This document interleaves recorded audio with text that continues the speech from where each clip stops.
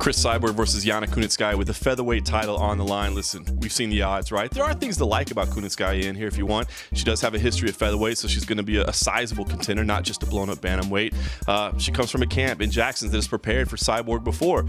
She was getting ready for a fight. Even though this was put together on short notice, she was getting ready to fight on this card anyway. So there's things to like in Kunitskaya, but we're talking about Cris Cyborg here. I think Cris Cyborg is the pound-for-pound best female fighter on the planet, maybe ever, and I think she's just going to be too much here in Kunitskaya in her UFC debut.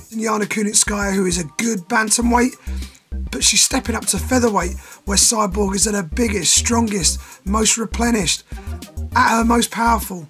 And at her most powerful, there is no one in the world who can come close to her who isn't at least at her size. I think Holly Holm is probably the nearest. Amanda Nunes could probably give her a good run for her money. But besides that, we're really struggling. And fights like this, as main events, aren't really going to do too much for the UFC featherweight division. The problem comes after this fight. What on earth happens with the UFC and Cris Cyborg? Because this is probably going to be another one-sided caning.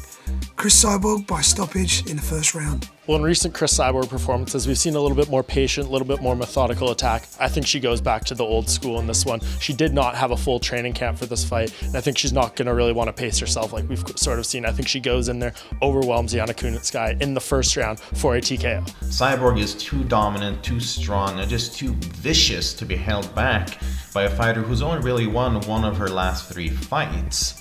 She can always pull off an upset. I'm sure she's got some good skills on the ground that she could catch Cyborg with, but I don't see this fight going past the second round, and I do see Cyborg remaining victorious in the UFC.